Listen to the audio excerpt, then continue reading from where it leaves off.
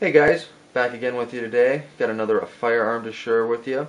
This firearm was given to my grandfather by his father, and my grandfather's letting me borrow it here just to kind of do some cleaning on it, and shooting it hasn't been done in a long time. So what you're looking at here is a 1943 Mauser HSc in 32 ACP, and it is a fourth variation of the Mauser. This is a wartime bringback from World War II. It's a pretty common trophy for World War II bringbacks. I don't exactly know how my grandfather's father got it. It does have the name Bill on this side and Dot on this side, and those aren't names from our family at all, so would have been previous owners of the gun, I guess. It is a pretty neat little gun. It is made by Mauser. Has the Mauser logo right there. I'm not sure if you're going to be able to see that or not. I'll try to get as much light on there as possible. We also have, it says Mauser Werke, I believe, W-E-R-K-E, A-G, Obendorf, A-N. It does say Model HSc, and then KAL for caliber 7.65 millimeter, which is also that 32 ACP. If you ever get one of these guns, you're wondering about the serial numbers. It does have the full punched serial number in the front of the mag well there, as you can see. You'll also find the last 3 digits of the serial number electro-penciled on the bottom of the bolt, and I'll show you that once I break it down, as well as the underside of the underside of the bolt and flat part of the slide under the muzzle, which is also being covered here. So once I break the gun down, maybe I can show you that a little bit closer. But the markings that you'll have on the side here are pretty common for all the models. They're all pretty standard. When you get this, you also kind of want to look at the left and right hand side of the trigger guard for the particular proof marks. That'll kind of give you an idea of the age of the gun. There is a great reference out there already online to be able to show you with your serial numbers what age your gun is. But on the left hand side of the trigger guard, what you'll have, and this is going to be very difficult for you to see, is an eagle with a 135 underneath it. It's an acceptance proof mark. On the right hand side, you'll have the German eagle, or Nazi eagle, I guess, with an N punched on the bottom side of it, and that's the firing proof, I guess, of the weapon. You'll also find that exact same proof mark on the front of the slide right here. This one has been worn away pretty well, so you're not able to see it really good, but there should be one there as well. A little bit about the gun. This particular gun is, as I mentioned, 32 ACP or 7.65 by 17 millimeter Browning. It is a double action, so you do actually have the exposed hammer there. As you can see, you're able to cock it. It doesn't protrude very much, which is kind of a neat feature of this gun. So you're able to still have that hammer action, or the single action of the gun, but still not have a whole lot of exposed hammer there. So a real nice pocket carry type weapon.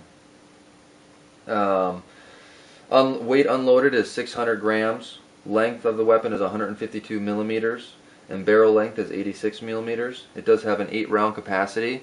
This weapon has been safety checked prior to the video, but I'll just pop the magazine out here for you. As you can see, just a standard stainless steel magazine. Without this magazine, this gun is pretty much useless, as far as I can tell.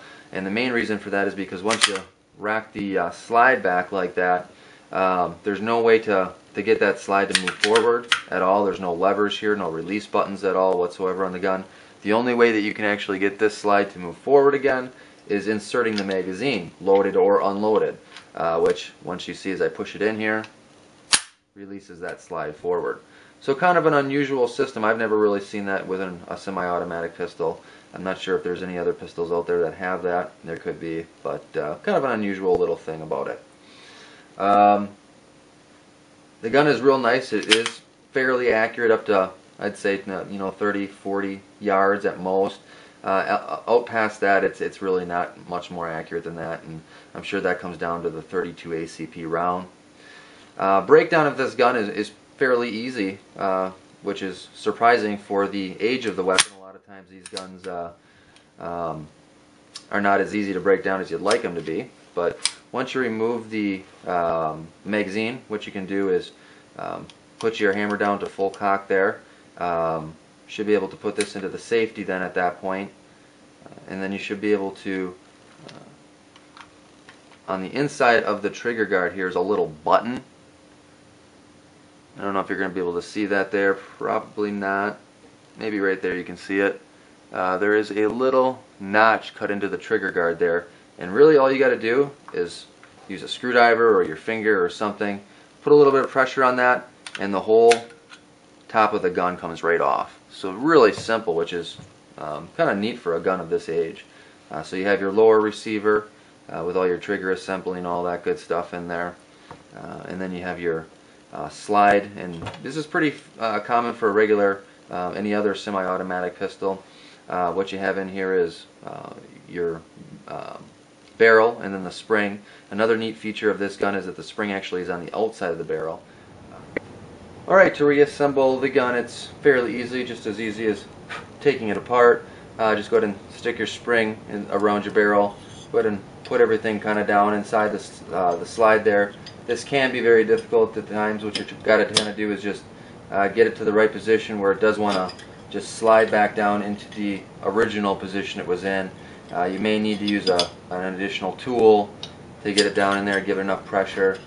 Sometimes it's a matter of getting the front of the barrel into the actual placement of the slide muzzle, and as you can see there, I kind of got it. You can kind of see it actually fits into that opening there of the muzzle, so you just kind of have to be able to get the spring in there somehow, and then eventually it should be a matter of just pushing it down into the original position it was in, like that.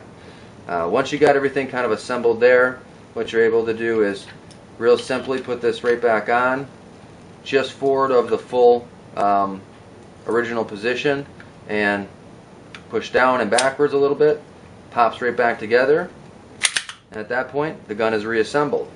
And what you can do is test it, make sure it works. Looks like it does, and go ahead and test the action. Trigger, everything seems like it's working. So pretty cool little gun, like I mentioned. Mauser HSc 1943 4th variation. If you guys have any questions, feel free to let me know. Otherwise, hope you enjoyed, and thanks for your time.